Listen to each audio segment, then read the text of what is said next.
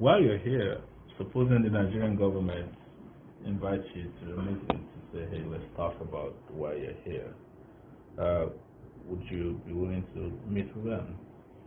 Of course, I'd meet with anybody interested in the rule of law. This is not about vengeance. No, justice really is international, and everybody recognizes the right to self-determination, to due process. It's universally condemned. Torture is extrajudicial killings. And, sit down and say, listen, I have an expertise in constitutional law. And it seems very odd to me from the United States that Nigeria lives under a constitution ordained by a military dictator in 1999 with no input from the public. Mm-hmm. It is no referendum, nothing. And you're still living under this, 22 years later.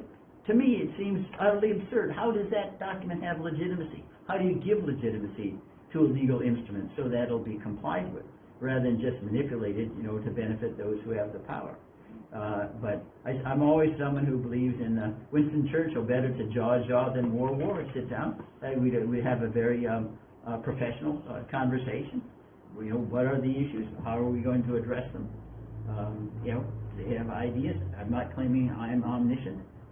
People can learn from one another, but that's the way. That really is the heart and soul of civilized governance. Communicate, discourse, listen.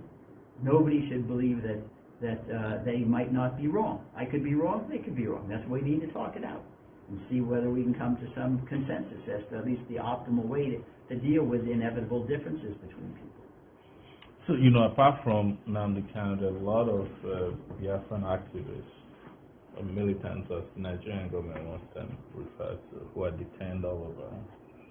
Are you doing anything to help with the situation as well in an international